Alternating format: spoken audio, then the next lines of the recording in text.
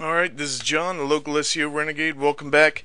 And what we're doing is looking at setting up a web design. So the first tab here is the colors and fonts, which I don't really mess with because I don't like any of their colors, their color groupings. I'll actually go in and set everything up myself. So what we're going to do is skip past colors and fonts and go right to the layout. Now, with the layout, you can select just a blank page. You can have the menu up at the top, right here. You can have it separated.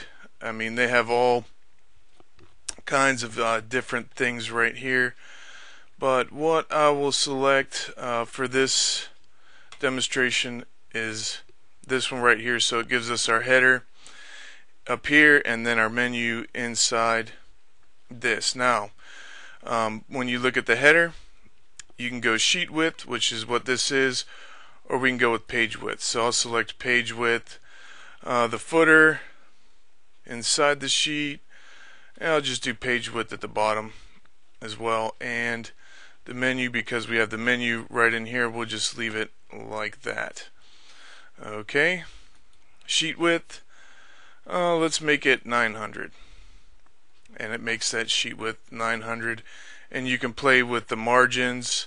Make it 20. Give it a little bit of separation here in between the header and this. And we can also look at the padding. However you want to set your padding up, we'll set it to 3. And it just makes the padding inside here a little bit different. And we'll set this up to a 2-column, 1 left, 1 right. Alright, column width 200.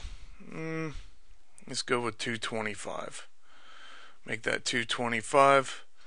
Margins, the top margin, let's do a little negative margin here, and it doesn't do anything. Okay, we can select more by going in here, and you see how it brings that up.